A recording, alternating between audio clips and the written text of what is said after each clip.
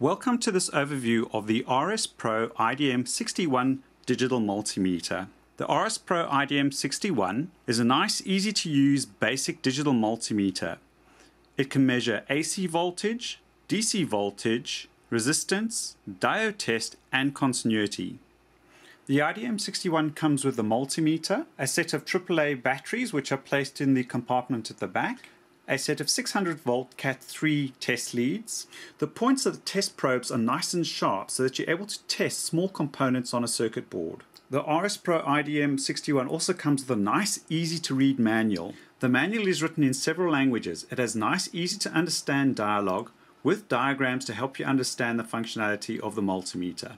The IDM 61 comes with a really nice hand grip which makes it comfortable to use in a single hand, allowing you to make selections with your other hand.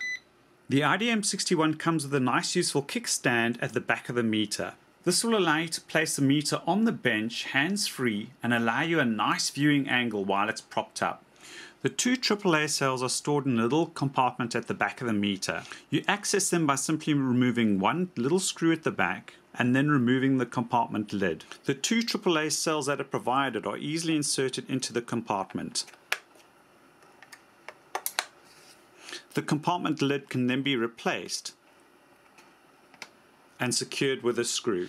The multimeter does have an auto off feature so that if you do forget the multimeter on, it'll automatically power off after 10 minutes. The multimeter has a nice large 2000 count display which measures AC voltage, DC voltage, resistance, diode test, and continuity. It has auto ranging and manual ranging that is selectable via this range button on the meter itself. If you hold that down again, you'll return to auto ranging. It has a basic DC accuracy of 0.5%.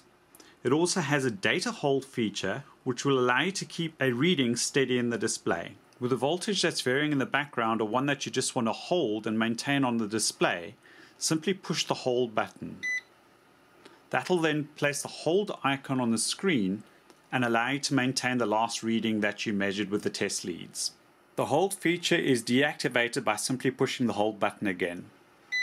The continuity test is obtained by moving the selector to the diode and continuity test. The multimeter has a nice clear continuity buzzer when doing a continuity test. The RS Pro IDM 61 has a really handy feature with the volt sense. This feature will allow you to sense if there are any high AC voltages present on the wiring that you may be working on. It's best that you use this feature with the test leads disconnected. The feature can be used with the multimeter in the off position or in the on position. For this demonstration, I'll show you it with the off position. To use the function, all you do is press and hold the volt sense button. The little blip and red light will tell you that the feature is activated. If you have a high voltage AC source present, it'll tell you by sounding an alert. Thanks for watching this overview of the RS Pro IDM 61 multimeter. For more information on pricing and the datasheet, please go to the website link below.